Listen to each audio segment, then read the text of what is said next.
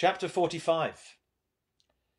Eleanor, for some time after he left her, for some time even after the sound of his carriage had died away, remained too much oppressed by a crowd of ideas, widely differing in themselves, but of which sadness was the general result, to even think of her sister.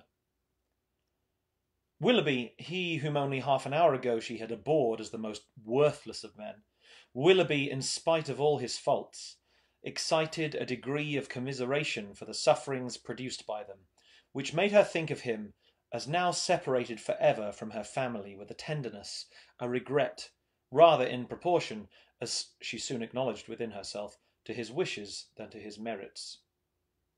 She felt that his influence over her mind was heightened by circumstances which ought not in reason to have weight, by that person of uncommon attraction, that open, affectionate, and lively manner, which it was no merit to possess, and by that still ardent love for Marianne, which it was not even innocent to indulge. But she felt that it was so long before she could feel his influence less. When at last she returned to the unconscious Marianne, she found her just waking, refreshed by so long and sweet a sleep to the extent of her hopes. Eleanor's heart was full. The past, the present, the future, Willoughby's visit, Marianne's safety, and her mother's expected arrival threw her altogether into an agitation of spirits which kept off every indication of fatigue, and made her only fearful of betraying herself to her sister. Short was the time, however, in which that fear could affect her, for within half an hour after Willoughby's leaving the house, she was again called downstairs by the sound of another carriage.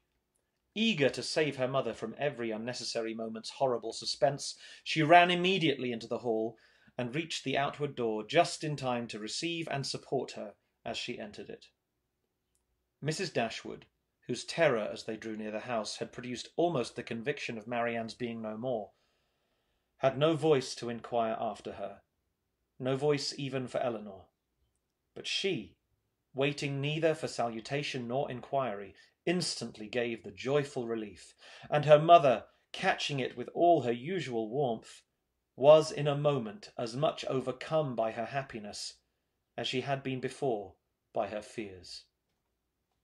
She was supported into the drawing-room between her daughter and her friend, and there, shedding tears of joy, though still unable to speak, embraced Eleanor again and again, turning from her at intervals to press Colonel Brandon's hand, with a look which spoke at once her gratitude and her conviction of his sharing with herself in the bliss of the moment.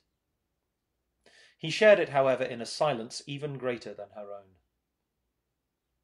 As soon as Mrs. Dashwood had recovered herself, to see Marianne was her first desire, and in 2 minutes she was with her beloved child, rendered dearer to her than ever by absence, unhappiness, and danger. Eleanor's delight, as she saw what each felt in the meeting, was only checked by an apprehension of its robbing Marianne of father's sleep. But Mrs. Dashwood could be calm, could be even prudent, when the life of a child was at stake, and Marianne, satisfied in knowing her mother was near her, and conscious of being too weak for conversation, submitted readily to the silence and quiet prescribed by every nurse around her.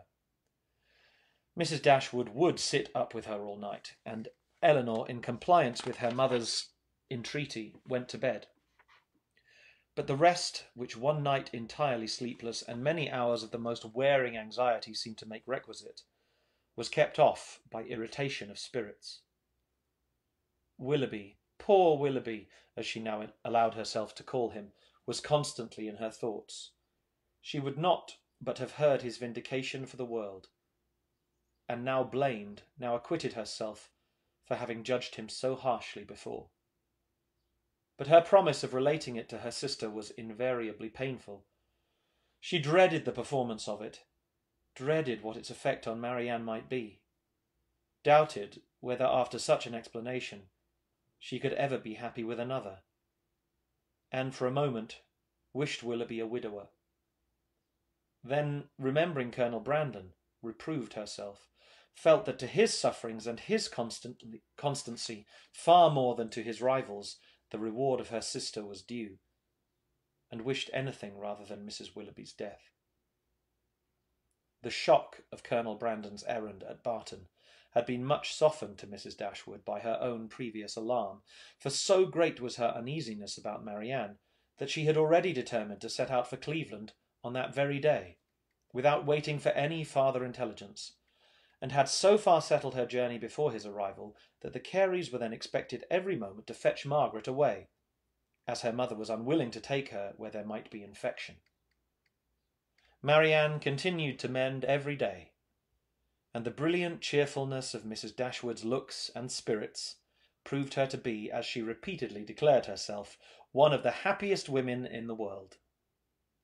Elinor could not hear the declaration, nor witness its proofs, without sometimes wondering whether her mother ever recollected Edward.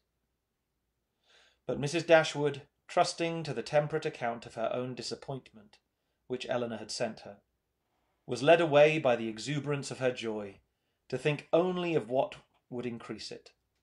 Marianne was restored to her from a danger in which, as she now began to feel, her own mistaken judgment in encouraging the unfortunate attachment to Willoughby had contributed to place her, and in her recovery she had yet another source of joy unthought of by Elinor.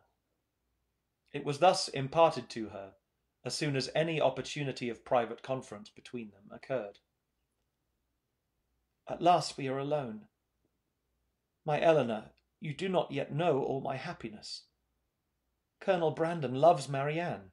He has told me so himself." Her daughter, feeling by turns both pleased and pained, surprised and not surprised, was all silent attention. "You were never like me, dear Elinor, or I should wonder at your composure now. Had I sat down to wish for any possible good to my family, I should have fixed on Colonel Brandon's marrying one of you as the object most desirable. And I believe Marianne will be the most happy with him of the two." Elinor was half inclined to ask her reason for thinking so, because, satisfied that none founded on an impartial consideration of their age, characters, or feelings could be given. But her mother must always be carried away by her imagination on any interesting subject, and therefore, instead of an inquiry, she passed it off with a smile. "He opened his whole heart to me yesterday as we travelled. It came out quite unawares, quite undesignedly. I, you may well believe, could talk of nothing but my child. He could not conceal his distress. I saw that it equalled my own, and he perhaps thinking that mere friendship, as the world now goes, would not justify so warm a sympathy, or rather, not thinking at all, I suppose, giving way to irresistible feelings, made me acquainted with his earnest, tender, constant affection for Marianne. He has loved her, my Elinor, ever since the first moment of seeing her." Here, however, Elinor perceived, not the language, not the professions of Colonel Brandon, but the natural embellishments of her mother's active fancy, which fashioned everything delightful to her as it chose. "His regard for her, infinitely surpassing anything that Willoughby ever felt or feigned, as much more warm, as more sincere or constant, whichever we are to call it, has subsisted through all the knowledge of dear Marianne's unhappy prepossession for that worthless young man, and without selfishness, without encouraging a hope. Could he have seen her happy with another? Such a noble mind, such openness, such sincerity, no one can be deceived in him." "Colonel Brandon's character," said Elinor, "as an excellent man, is well established." "I know it is," replied her mother seriously, "or after such a warning I should be the last to encourage such affection, or even to be pleased by it. But his coming for me as he did, with such active, such ready friendship, is enough to prove him one of the worthiest of men." "His character, however," answered Elinor, "does not rest on one act of kindness, to which his affection for Marianne, were humanity out of the case, would have prompted him. To Mrs. Jennings, to the Middletons, he has long and intimately been known. They equally love and respect him, and even my own knowledge of him, though lately acquired, is very considerable, and so highly do I value and esteem him, that if Marianne can be happy with him, I shall be as ready as yourself to think our connection the greatest blessing to us in the world. What answer did you give him? Did you allow him to hope?" "Oh, my love, I could not then talk of hope to him or to myself. Marianne might at that moment be dying. But he did not ask for hope or encouragement. His was an involuntary confidence, an irrepressible effusion to a soothing friend, not an application to a parent. Yet after a time I did say, for at first I was quite overcome, that if she lived, as I trusted she might, my greatest happiness would lie in promoting their marriage. And since our arrival, since our delightful security, I have repeated it to him more fully, have given him every encouragement in my power. Time, a very little time, I tell him, will do everything. Marianne's heart is not to be wasted for ever on such a man as Willoughby. His own merits must soon secure it. To judge from the Colonel's spirits, however, you have not yet made him equally sanguine. No, he thinks Marianne's affection too deeply rooted for any change in it under a great length of time, and even supposing her heart again is free, is too diffident of himself to believe that with such a difference of age and disposition he could ever attach her. There, however, he is quite mistaken. His age is only so much beyond hers as to be an advantage, as to make his character and principles fixed. And his disposition, I am well convinced, is exactly the very one to make your sister happy. And his person, his manners too, are all in his favour. My partiality does not blind me. He certainly is not so handsome as Willoughby. But at the same time, there is something much more pleasing in his countenance. There was always a something, if you remember, in Willoughby's eyes at times, which I did not like. Eleanor could not remember it, but her mother, without waiting for her assent, continued. And his manners, the Colonel's manners, are not only more pleasing to me than Willoughby's ever were, but they are of a kind I well know to be more solidly attaching to Marianne. Their gentleness, their genuine attention to other people, and their manly, unstudied simplicity is much more accordant with her real disposition than the liveliness, often artificial and often ill-timed, of the other. I am very sure myself that had Willoughby turned out as really amiable as he has proved himself the contrary, Marianne would yet never have been so happy with him as she will be with Colonel Brandon. She paused. Her daughter could not quite agree with her, but her dissent was not heard, and therefore gave no offence. At Delaford she will be within an easy distance of me, added Mrs. Dashwood, even if I remain at Barton, and in all probability, for I hear it is a large village, indeed there certainly must be some small house or cottage close by that would suit us quite well in our present situation. Poor Eleanor! Here was a new scheme for getting her to Delaford, but her spirit was stubborn. His fortune too, for at my time of life, you know, everybody cares about that. And though I neither know nor desire to know what it really is, I am sure it must be a good one. Here they were interrupted by the entrance of a third person, and Eleanor withdrew to think it all over in private, to wish success for her friend, and yet, in wishing it, to feel a pang for Willoughby. Chapter 46. Marianne's illness, though weakening in its kind, had not been long enough to make her recovery slow, and with youth, natural strength, and her mother's presence in aid, it proceeded so smoothly as to enable her to remove, within 4 days after the arrival of the latter, into Mrs. Palmer's dressing-room. When there, at her own particular request, for she was impatient to pour forth her thanks to him for fetching her mother, Colonel Brandon was invited to visit her. His emotion in entering the room, in seeing her altered looks, and in receiving the pale hand which she immediately held out to him, was such as, in Eleanor's conjecture, must arise from something more than his affection for Marianne, or the consciousness of it being known to others. And she soon discovered in his melancholy eye and varying complexion as he looked at her sister, the probable recurrence of many past scenes of misery to his mind, brought back by that resemblance between Marianne and Eliza already acknowledged, and now strengthened by the hollow eye, the sickly skin, the posture of reclining weakness, and the warm acknowledgment of peculiar obligation. Mrs. Dashwood, not less watchful of what passed than her daughter, but with a mind very differently influenced, and therefore watching to very different effect, saw nothing in the Colonel's behaviour but what arose from the most simple and self-evident sensations, while in the actions and words of Marianne she persuaded herself to think that something more than gratitude already dawned.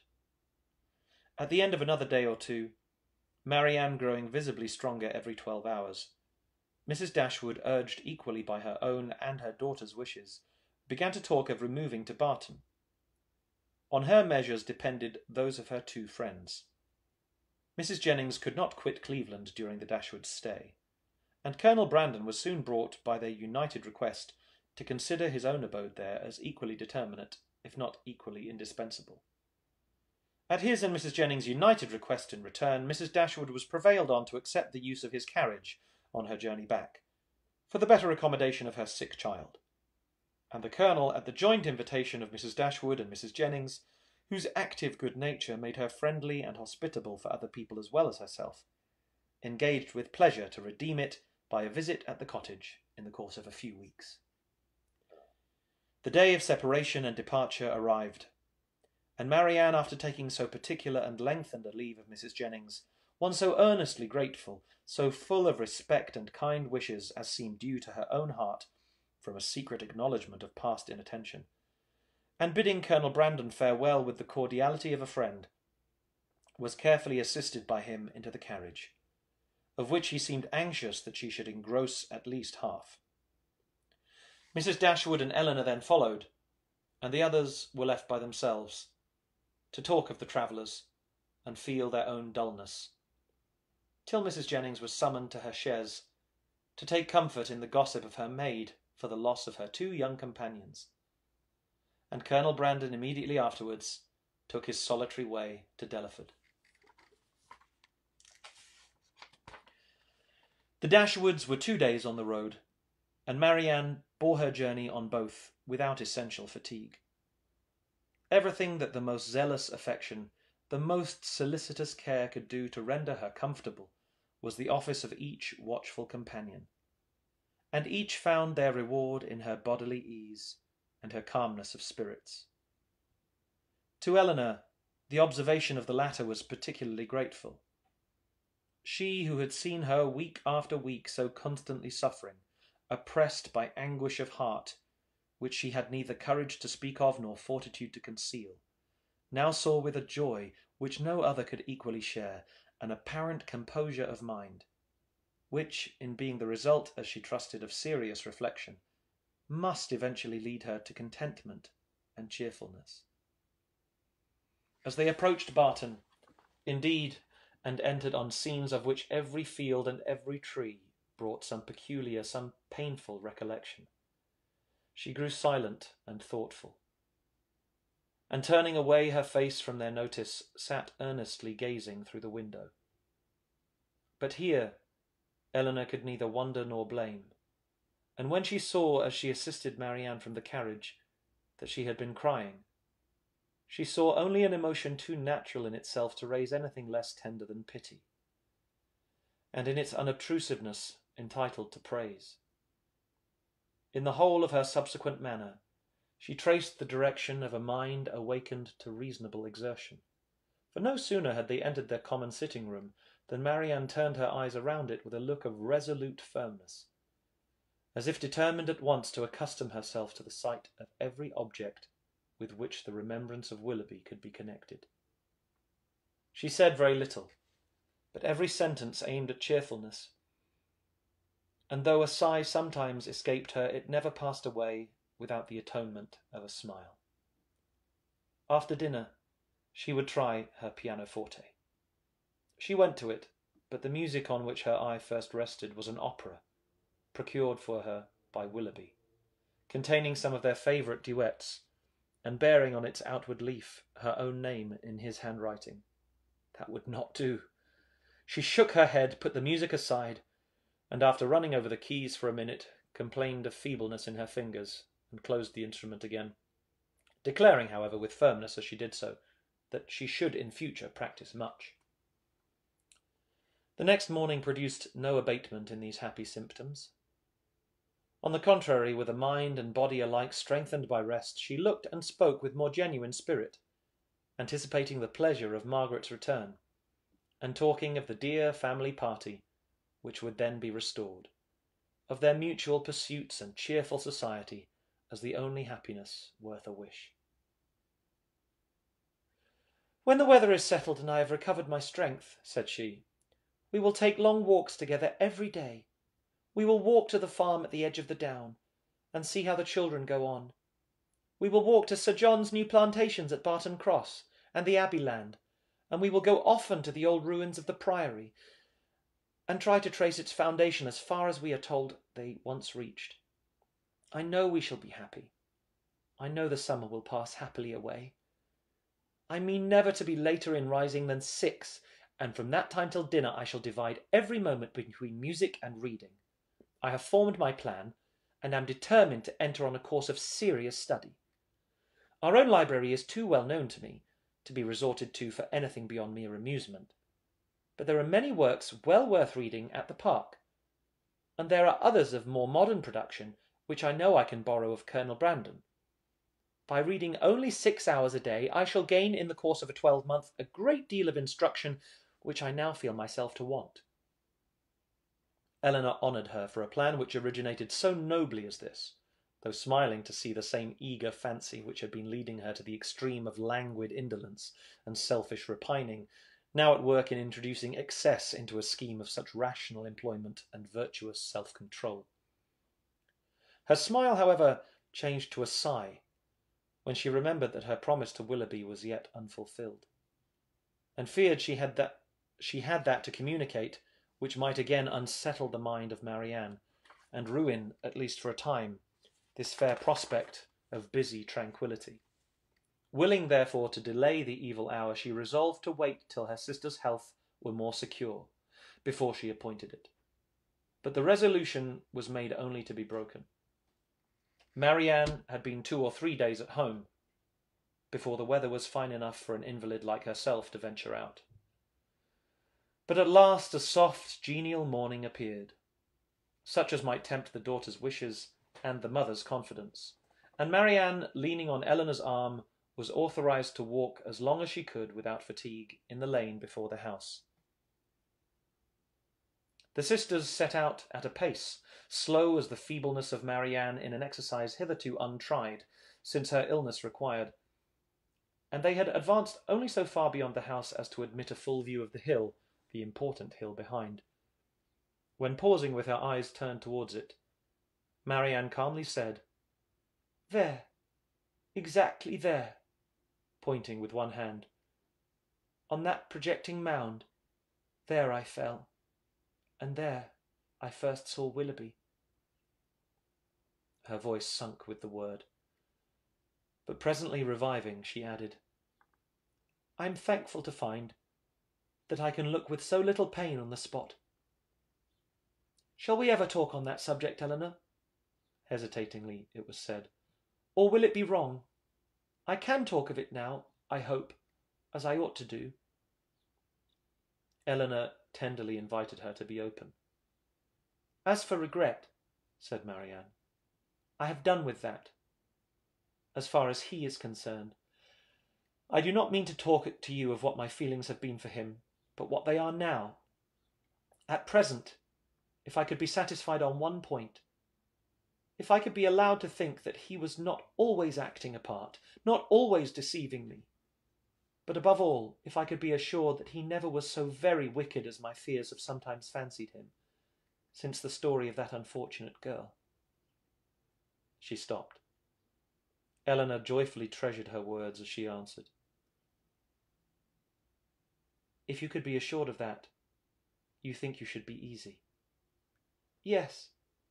My peace of mind is doubly involved in it, for not only is it horrible to suspect a person who has been what he has been to me, of such designs, but what must it make me appear to myself? What, in a situation like mine, but a most shamefully unguarded affection could expose me to? How then," asked her sister, "would you account for his behaviour?" "I would suppose him, oh, how gladly would I suppose him, only fickle, very, very fickle." Eleanor said no more. She was debating within herself on the eligibility of beginning her story directly or postponing it till Marianne were in stronger health, and they crept on for a few minutes in silence. "I'm not wishing him too much good," said Marianne at last with a sigh, "when I wish his secret reflections may be no more unpleasant than my own. He will suffer enough in them. Do you compare your conduct with his?" "No. I compare it with what it ought to have been. I compare it with yours. Our situations have borne little resemblance." "They have borne more than our conduct. Do not, my dearest Eleanor, let your kindness defend what I know your judgment must censure. My illness has made me think. It has given me leisure and calmness for serious recollection. Long before I was enough recovered to talk, I was perfectly able to reflect. I considered the past. I saw in my own behaviour since the beginning of our acquaintance with him last autumn nothing but a series of imprudence towards myself and want of kindness to others. I saw that my own feelings had prepared my sufferings, and that my want of fortitude under them had almost led me to the grave. My illness, I well knew, had been entirely brought on by myself, by such negligence of my own health as I had felt even at the time to be wrong. Had I died, it would have been self-destruction. I did not know my danger till the danger was removed, but with such feelings as these reflections gave me, I wonder at my recovery, wonder that the very eagerness of my desire to live, to have time for atonement to my God and to you all, did not kill me at once. Had I died, in what peculiar misery should I have left you, my nurse, my friend, my sister? You, who had seen all the fretful selfishness of my later days, who had known all the murmurings of my heart. How should I have lived in your remembrance?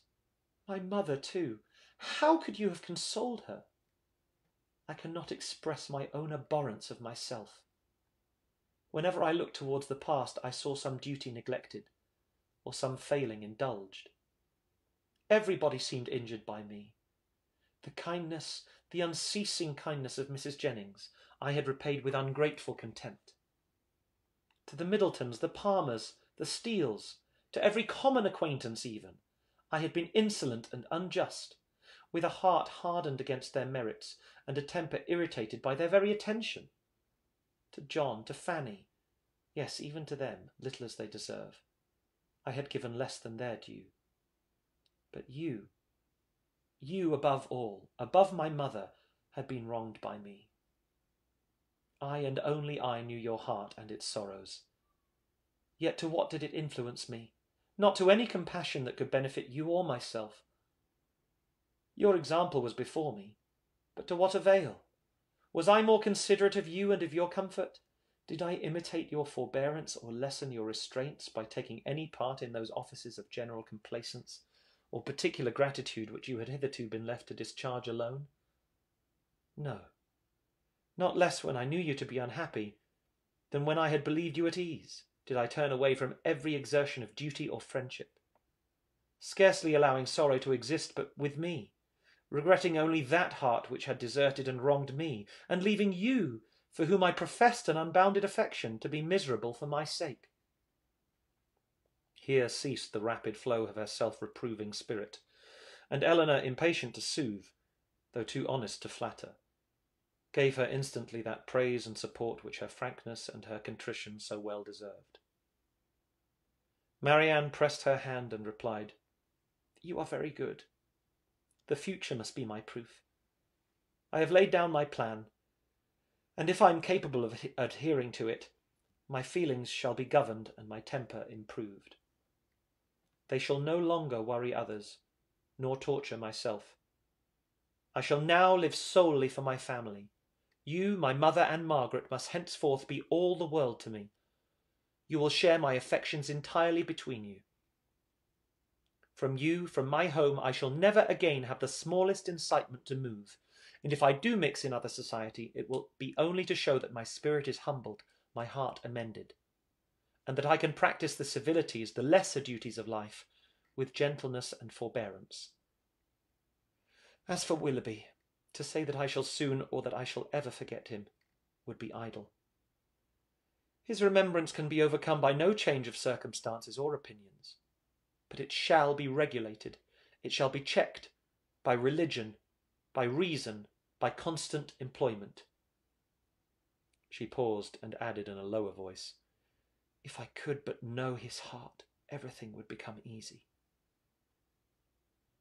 Eleanor, who had now been for some time reflecting on the propriety or impropriety of speedily hazarding her narration, without feeling at all near a decision than at first, heard this, and perceiving that, as reflection did nothing, resolution must do all, soon found herself leading to the fact. She managed the recital, as she hoped, with address, prepared her anxious listener with caution, related simply and honestly the chief points on which Willoughby grounded his apology, did justice to his repentance, and softened only his protestations of present regard. Marianne said not a word. She trembled. Her eyes were fixed on the ground, and her lips became whiter than even sickness had left them. 1,000 inquiries sprung up from her heart, but she dared not urge one. She caught every syllable with panting eagerness. Her hand, unknowingly to herself, closely pressed her sister's, and tears covered her cheeks. Eleanor, dreading her being tired, led her towards home. Until they reached the door of the cottage, easily conjecturing what her curiosity must be, though no question was suffered to speak it, talked of nothing but Willoughby and their conversation together, and was carefully minute in every particular of speech and look, where minuteness could safely be indulged. As soon as they entered the house, Marianne, with a kiss of gratitude, and these 2 words just articulate through her tears, "Tell mamma," withdrew from her sister and walked slowly upstairs. Eleanor would not attempt to disturb a solitude so reasonable as what she now sought, and with a mind anxiously prearranging its result, and a resolution of reviving the subject again, should Marianne fail to do it, she turned into the parlour to fulfil her parting injunction.